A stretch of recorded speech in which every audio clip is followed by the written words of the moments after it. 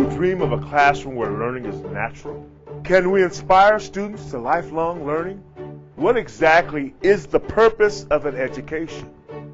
Inspiring students to be curious, independent, creative, innovative, deep thinking, confident, proactive, collaborative, determined, educated. Rise to the challenge of changing the world. This is teaching. This is learning. This is who we are. Welcome to the Tabletop Inventing Podcast. Is it possible that questions are more powerful than answers?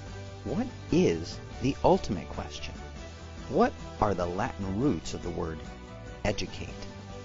Listen in for a deep discussion about these answers in today's podcast. Hey there, Innovation Nation. You are in for quite a ride today. Strap on your oxygen tanks because today we're going deep. Language was invented to ask questions. Answers may be given by grunts or gestures, but questions must be spoken. Humanness came of age when man asked the first question. Social stagnation results not from lack of answers, but from the absence of the impulse to ask questions. This quote by Eric Hoffer has become one of my new favorites. Our guest today, Ed Kless, mentioned it, and I had to go find it afterwards.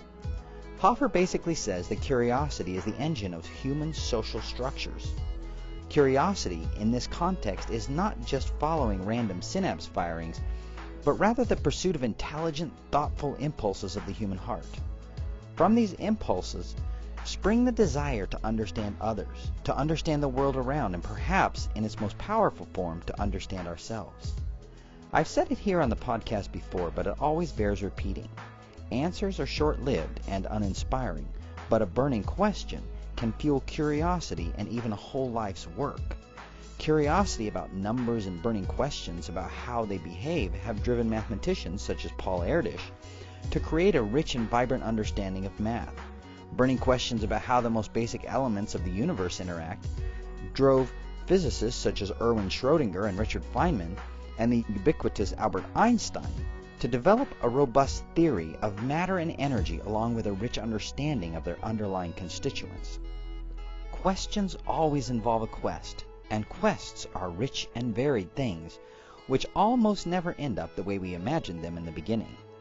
I'm not one of those who believe in the journey is the destination, but the journey certainly makes for great stories and wonderful memories once we reach a destination, and for some of us, the journey often calls us back to the open road of life to ask ever deeper questions, or perhaps just to find some other interesting destination. No matter your disposition in life, questions and the pursuit of their answers are at the core of what it means to be human, as Hoffer suggests. Today, Ed Kless and I will delve into deep water. Ed is a fellow podcaster, he is a businessman, he is a philosopher, he is a thespian. Let's find out some more about this fascinating guest. My guest today is Ed Kless. Ed has a weekly radio show on the Voice of America called The Soul of Enterprise. He's a senior fellow at VeraSage, which is a think tank dedicated to removing the billable hour. We'll get more into that. He also works with Sage, and he is the Senior Director of Partner Development and Strategy there. So, Ed, tell us a little more about yourself. Yeah, there's a lot there, huh? Let's start at the top. It's Voice America, and I have been doing for almost a year now a weekly talk radio show with my friend and colleague at the VeraSage Institute, which I'll come back to in a second, Ron Baker. And our radio show, The Soul of Enterprise, is heard worldwide on Fridays at 1 p.m. Pacific, 4 p.m. Eastern. And the purpose of the show is really to explain that our belief that business and enterprise has a spiritual, although not necessarily religious, component to it, and that because we are people and we as people have a spiritual component, our business needs to be reflective of that. One of the ways that we talk a little bit about that is the idea that we have these things called business transactions. Well, the word transaction means going beyond the action. So there's something deeper, more metaphysical about the exchange of goods. And that basic thing is that value is created on both sides of that exchange, and that we're both made better when we make a trade. If you buy a cup of coffee at Starbucks, you want the cup of coffee more than you want the $4, and Starbucks wants the $4 more than they want their cup of coffee, so it's beneficial to both groups. So that's the focus of the radio show. At the VeraSage Institute, we've been dedicated to helping professional organizations, so lawyers, accountants, technologists, even to some extent advertising agencies as well, eliminate the billable hour as their primary pricing mechanism, and even more importantly, probably eliminate the timesheet as the costing mechanism inside the organization. And the reason for that is that we think that the only place that time spent should matter is in prison, and that we as professionals, the value of what we do is not in our effort, but in our mind, in our knowledge, in our insight, and to try to measure that by the hour, whether you're doing that from a value perspective, a price perspective, or even a cost perspective inside the organization, is really silly, because you can't measure the value of a particular hour, right? So, some hours have way more value than others. Some minutes have way more value than others. And to try to allocate costs based on this arbitrary 60-minute is basically akin to business astrology, because you're using this completely artificial mechanism. The analogy that we use is basically you're trying to measure the doneness of your turkey on Thanksgiving by plunging a ruler into it, and it just is the wrong measurement mechanism. And then the third one, and perhaps the most important, since that's why I get a paycheck every 2 weeks, is that I am the Senior Director of Partner Development and Strategy at Sage. And what that role is, to translate all of that corporate speak, is I am a consultant to consultants. We sell most of our products, especially in the mid-market, through a network of business partners. And I work with those people on their business strategy, hence the idea of partner strategy. So I'm really a consultant to these consultants and helping them make their business better. So that's the 30,000 foot of three different things that I do. Let's back up a little bit then. You tell us quite a bit about what you're doing right now. Let's back up and find out a little bit about how you got to this. So where should we start? Let's start with Sage. What was the path from college to Sage? Well, it's an interesting one in that my degree is in liberal studies. So basically I majored in minors is really the best way to describe that. I had three minors, business administration, information systems, and of course theater arts. And if you ask me which one I use more and more from a day-to-day operations perspective, it would clearly be the theater arts, hands down. I went to work after that for a accounting firm back on Long Island, where I'm originally from, having only had 2 accounting classes, but basically because I had this business administration and was not afraid of technology, they were willing to hire me in their, what was at the time called their management advisory services group, and did consulting from my first day out of college, which is what I always wanted to do, is some form of consulting work. And then from that went on to then work for another couple of organizations doing similar things, and then finally be a founder in an organization in the mid-1990s that was focused on what at the time was called accounting systems, what we now call ERP systems or back office solutions. And then did that for about 15 years, then sold my interest in that organization, and 13 plus years ago went to work for Sage. So here I am. So it sounds like along the way, you picked up a lot of other skills and ideas. What were the mechanisms that you used to do that? I mean, did you go to classes? Did you watch your colleagues? Did you go to seminars? How did you pick up the extra skills? All of the above, and lots of reading. I've been blessed with several fantastic mentors in my career, including my dad, who was a Latin teacher, and not full-time. He was a general management of a rolling door company, but did part-time teaching of Latin in high school by us. And we're taught the importance of words. It's sort of like, if you've seen that movie, My Big Fat Greek Wedding, where they have the running joke, throughout the movie, give me a word, then I'll tell you how the origin is Greek. The dad would do this. It was sort of like that in my house, only Latin.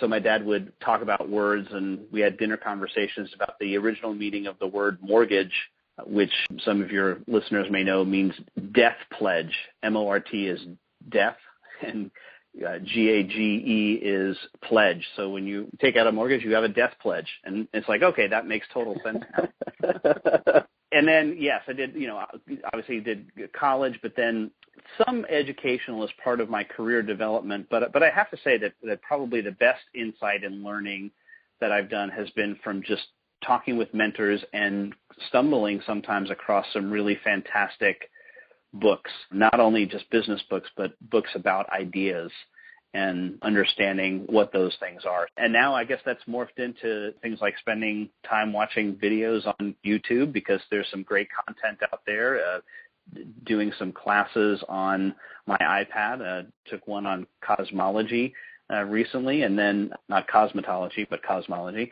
and then just always being a lifelong learner. The Latin, going back to my dad here, but the Latin for educate means to lead out or to draw out.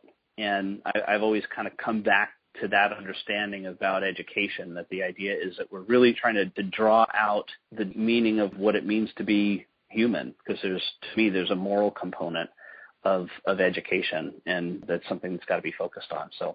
Wow, so you certainly started off with the meat and potatoes version of the English language and Latin and got the full force of starting off an educational career. Did you find along the way that there were any particular people that stood out in your mind that helped you figure out business and life and these other things? I mean, you've already mentioned your dad. Who else might fit in that category?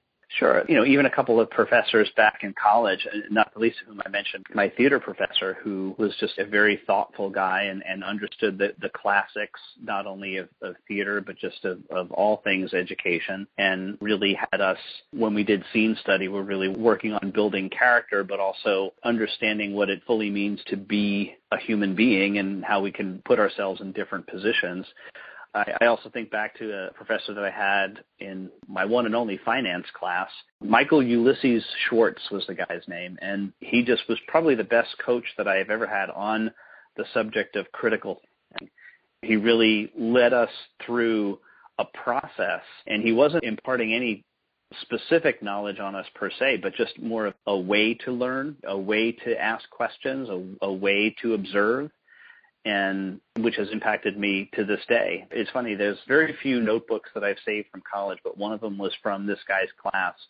And it was really for one reason, a 2-page photostat sheet of an exercise that he gave on the first day of class, which was a very high-level view at income statements and balance sheets for 7 different companies. And what he said was these 7 companies are in these 7 industries, and he listed the 7 industries. And our assignment basically was, by the end of the semester, to be able to figure out which industry the company was based on just looking at the numbers on the financial statement. And he just on day 1 of the class. And we didn't return to it at all specifically until the last day of class. And when he started the conversation off was, okay, well, let's go back to this thing I gave you on day 1, pull it out. Most people didn't have it with them because they had forgotten it. But he said, you should have absorbed all of this other stuff that we have learned about this class. You should now be able to go back and complete this worksheet. And I think I got 5 out of 7 of them right. I did switch 2 up, but that was a really important learning experience for me, that he had the foresight to really wanted to get us to have an understanding of critical thinking, not just the specific material that we were going to cover. Wow. Well, you mentioned something specific, a specific skill that he taught you that we think is particularly important. So maybe I'll ask you to unpack that a little bit. You said he helped you walk through the process of asking better questions. Yeah, and this has then become a lifelong passion of mine, which is understanding the art, because it's really an art, of asking more effective questions. One of my favorite quotes comes from a guy named Eric Hoffer, who is a self-taught philosopher, was a longshoreman at the port of San Francisco in the 50s or 60s and taught himself philosophy. And I'm paraphrasing his because I don't have it exactly correct, but this is close enough. He says, man came of age when he asked the first question. Answers may be given in grunts and points, but to ask a question requires our humanity. He said, society suffers not from a lack of answers, but from a lack of the impulse to ask new questions. And that has always been extraordinarily profound. And it's a lifelong pursuit that I have of understanding questions, including, by the way, discovering in a book about 10 years ago what this author, his name is Peter Block, refers to as the mother of all questions. Are you ready for the mother of all questions? Yes, please. The mother of all questions is, what is the question that if I had the answer would set me free? I like it. And he says that it's ultimately an unanswerable and imponderable question that we as people will think about for an entire lifetime and struggle with, and you'll never come to a definitive answer, but it will make your life better if you think about it on a regular basis. Well, my background is in physics, and as a physicist, a researcher, answers are interesting, but they're only interesting for a very short period of time. A question, on the other hand, can be engrossing, positive, almost addictive for a lifetime if you find the right question. Yeah, so maybe I found my question. This is Peter Block's the mother of all questions. What is the question that if you had the answer would make you free? Well, a pretty good one at that. It is. Well, let's back up even a little further, because one of the things that we like to dive into a little bit is, kind of how you got the drive and the goal to move forward in your life to a place where you can even ask a question like that. Because clearly, someone could say that, mouth that question to someone, and you would have to be ready to hear it in order for it to mean something to you. So tell us how you got ready to hear questions like that. And let's start all the way back, I don't know, maybe in grade school. Wow. I haven't pondered grade school for quite some time, other than to say that I think roughly after about fourth grade, I was relatively bored in school. I think that I want to trace it back specifically to learning multiplication and division. Once I learned multiplication and division, thereafter, everything regarding math was, why are we moving so slow? Right? Because I get it. And, it come to find out later in life that the reason is because we have to teach to the least common denominator in school. I mean, we can't go so fast because I know that you've got it, Ed, and maybe half of you have got it, but the other half don't, and we can't really move on until the other half get it. So the half of you that get it, you keep drilling it, even though we know you got it. So in fourth grade, it's hard to put your mind around that particular answer. And so at that point, did you start to check out? Did you start to read more? How did you cope with that frustration? I started to do other things, and curiously, one of the ways that I did that was I applied math to something that I also love, which is baseball. Doing math problems in school was a chore. Computing batting averages was a joy, and started reading more and more. And I remember this little magazine called Baseball Digest, and I remember writing away for this book that this guy had written called The Baseball Abstract, which was an attempt at having a scientific journal around the understanding of baseball numbers and statistics. This guy went on to become semi-famous. His name is Bill James. And if you've seen Moneyball, he's not one of the characters in Moneyball, but he's the guy that they talk about as being one of the founding members of what is called sabermetrics. Saber is an acronym for the Society for American Baseball Research. And then metrics, of course, is just a suffix that means measurement. And he is the creator of some fascinating predictive indicators of how well and what is the likelihood of baseball players going on to have more productive careers through understanding what their numbers are. And I think that's what I did. I was bored in school from a math perspective, so I took the stuff that I did know and applied it to something I loved. So you have this love of baseball and certainly an acuity for math. Were there other areas in school that you applied the same types of things? Math is one of those unfortunate casualties of having to learn specific facts over and over and over again, and so we drill it and drill it and drill it. But not every subject is like that. Did you find yourself having a similar, this is boring approach to other subjects you kind of went through grade school? Yes, through the rest of grade school, which is, in my case, 8th grade. And then I went to high school at an all-male Catholic high school, again on Long Island, and that was highly competitive. And that's where things really, I think, started to click. This was a group of really smart kids, and instead of being the first or second smartest in the class, I was now 10th smartest in the class, in a class room of, say, 40 students at a time. because we didn't have anything. We didn't worry about teacher-student ratio back then. 40 kids in a class was good. That was fine.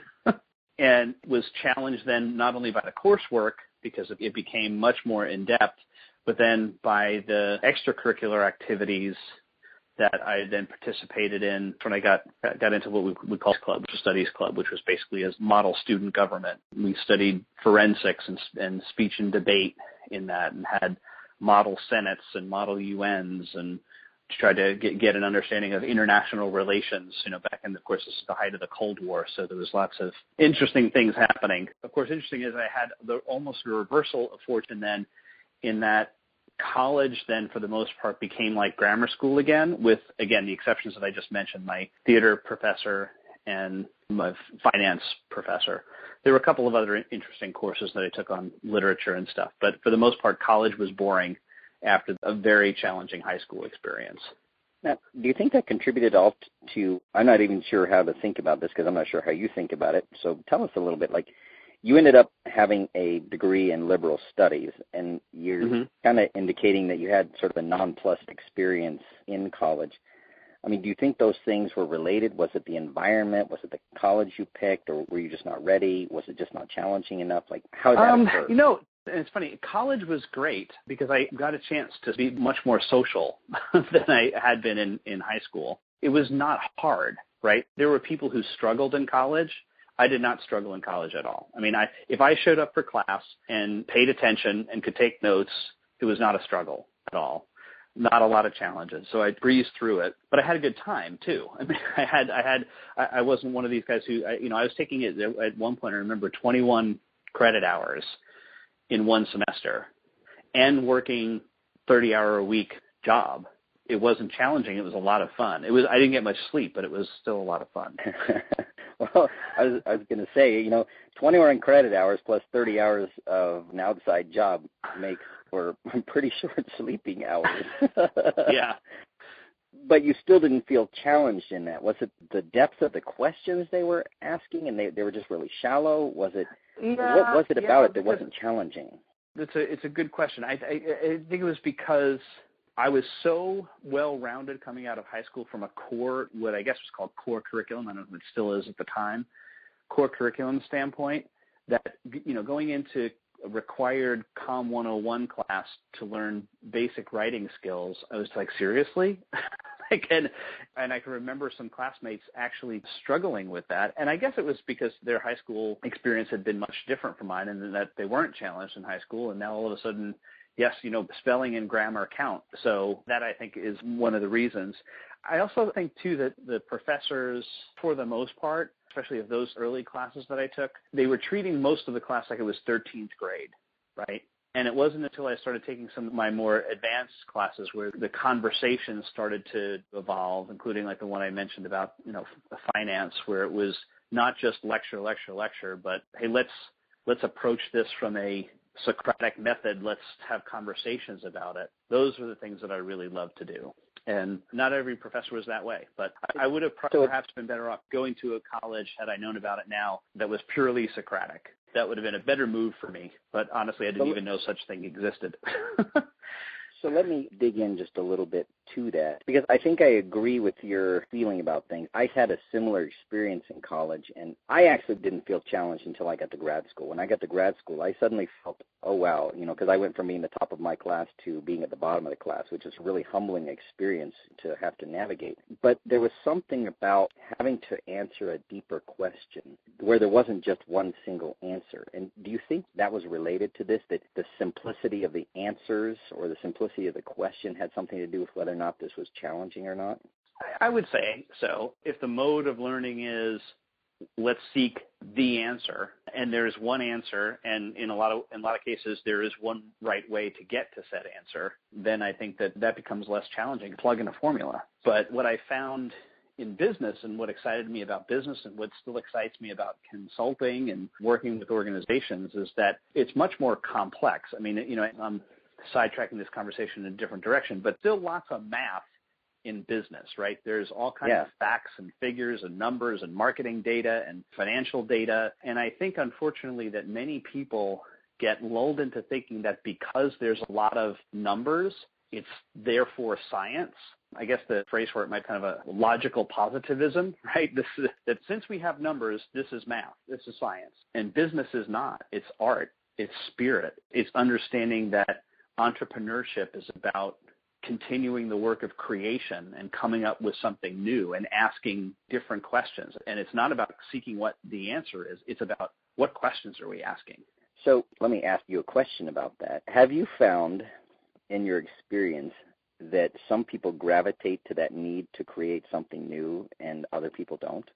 Yes, and it profoundly saddens me because I think that we all have the potential to be creators of something new. And when folks come to a decision point in their life where they're like, oh, I'm just figuring out here how to get by, it makes me profoundly sad because I think that the world is now missing something that could have been. That's not what I expected you to say, but I think I agree. Actually, I don't know how much Kirk told you about us, but we spend a lot of time working with teenagers, specifically around the idea of creating something new. They have a challenge. They actually have to make it work. There are parameters for how they approach this, but fundamentally, we don't give them the answer.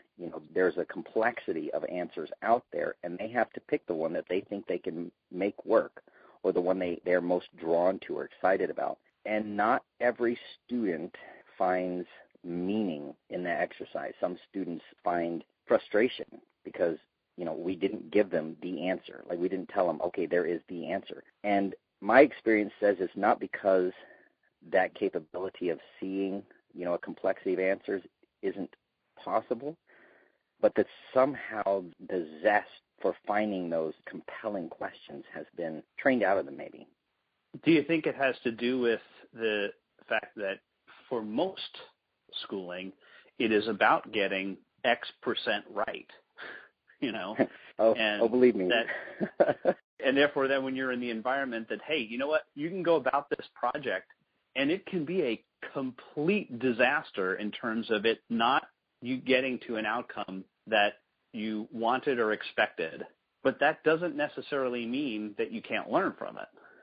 No, I would completely agree with that assessment. You mentioned the Socratic method. My ears perked up immediately. I'm not the natural educator in our business. My wife is the educator. I'm the tech guy. I came to good teaching philosophy late in life, but she is amazing at it. And, the idea of asking a good question and then allowing the students to fumble around and make a complete mess out of things and maybe come to an answer gives them a much deeper educational experience than giving them one answer they could go look up on YouTube or Wikipedia or Google. And sorry, I actually just poisoned the well, so I should just ask the question.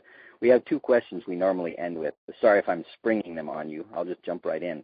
The first one is, in the digital world where we do have Google, Wikipedia, YouTube, there are lots of ways to use that. In that environment with those tools, what does it mean now to be, quote, educated? Like, what does educated mean in that context? I'll go back to my Latin example, which is, educate means to draw out or to lead out. It still means the same thing that it meant when Socrates was walking the earth, is that it's because there is this moral component to education as opposed to just training, by the way. I hate, and this is a side note, I'm sorry, but I hate the word training. I hate it. I hate it, especially in a business context, because horses and dogs are trained. People are educated. And when the use of the word training is demeaning, and the way that I usually express it, and I apologize that this is crass, but I think it really sums the point up, is would you want your 15-year-old daughter to go to sex training or sex education?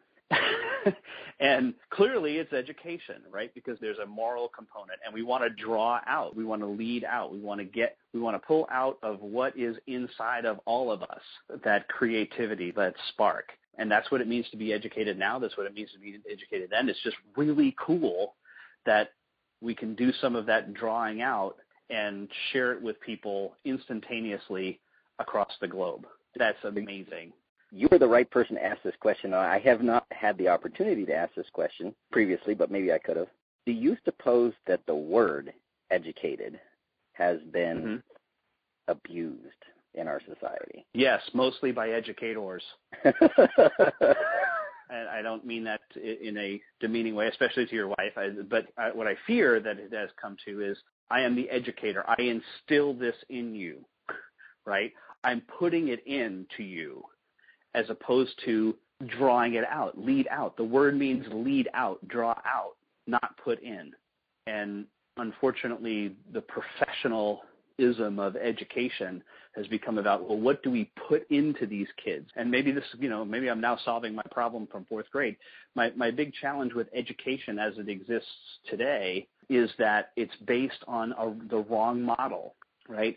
The schooling system is based on the factory model. It looks like a very slow-moving factory. You go in to one side of the building, you start in kindergarten, you work your way year after year down the one hallway, then you come back the other hallway, and then we kick you out to the finishing plant, right? So it's a slow-moving factory where you are instilled, where this is imparted on you, like a car going down an assembly line, and we're putting things in, right?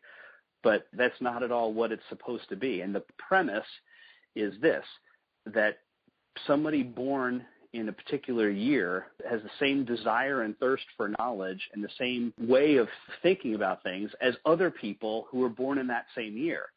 And while gross and fine motor control is correlated in perhaps to the age of 10, after the age of 10, intellectual ability and curiosity has nothing to do with the year you were born, but because the system is based on, well, we keep all of the people who were born in this year together, at least until they're 18, together. That's madness.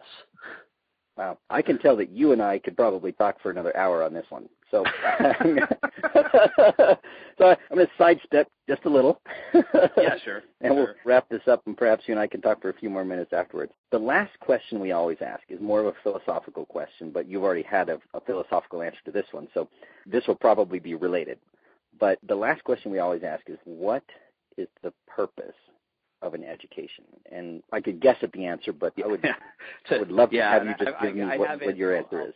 Yeah, I'll reiterate. It's to draw out what is inside each of us, right? That's what the purpose is, to draw out what is inside all of us, the creativity, the spark, the insight, the knowledge of the universe in that sense. That's what the purpose is. That's what it should be. Whether that is what it is, I don't know, but that's what it should be. There's another philosophical thing, the is and the ought, right? That's clearly what it ought to be. It ought to be about a drawing out. Well, I think that we'll wrap it right there. And why don't you stick around for just a few minutes after the interview, but tell us now the best way for our audience to get in touch with you. Well, this is an interesting point of fact. I'm the only Ed Kless in the world, so it's pretty easy to find me. If you just Google ED space KLESS, you will find me. But it just very specifically on Twitter, it's at Ed Kless, and if you want to send me an email, which I'm happy to do that, it's ed.kless@gmail.com. Excellent. Thank you so much, Ed. I really appreciate you taking some time to unpack some of that with our audience. My pleasure. Thanks for having me on. If you've been enjoying the conversations and insights here on the podcast, share it with a friend. Great ideas demand to be shared. You can also help fellow parents and educators by subscribing to the Tabletop Inventing Podcast in iTunes, leaving a rating, and writing a review. If you use Android, subscribe, leave us a rating, and write a review in Stitcher. Links to subscribe can be found at www.ttinvent.com/podcast. Contact us, and we'll think through the comments and answer your questions here in the podcast. And be sure to let us know if you'd like a shout-out or to remain anonymous. You can share your comments and questions at www.ttinvent.com/podcast or by emailing us at podcast@ttinvent.com. Let's discuss your thoughts and questions. Join us again next time when we will again seek to answer the question, what is the purpose of an education? And as educators, how do we awaken the inventor in each of our students?